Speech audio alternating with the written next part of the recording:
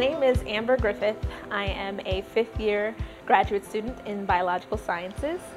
When I first got to the university, there was a position open for the graduate delegates. The GSO is like a student government, and we advocate for the graduate students, and we make sure that everything's working well for the students, and also we get feedback from them to see what things need to improve, and we're kind of like a liaison between the graduate students and the administrators of the university. I had a lot of ideas of what I wanted to do for the graduate students, and I was coming to the realization that, you know, being behind the scenes may not be enough to get what I want done. So I was like, okay, I have to step forward and be the face of the graduate students.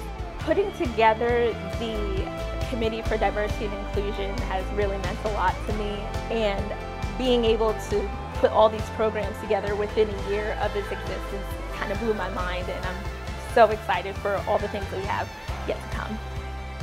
Leadership means to me being in a position to make a difference and putting in the work to make the difference, and also inviting people to put the work in along the way.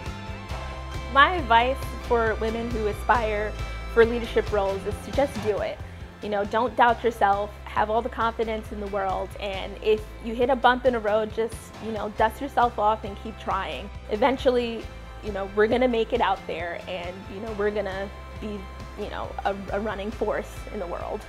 But we just gotta start.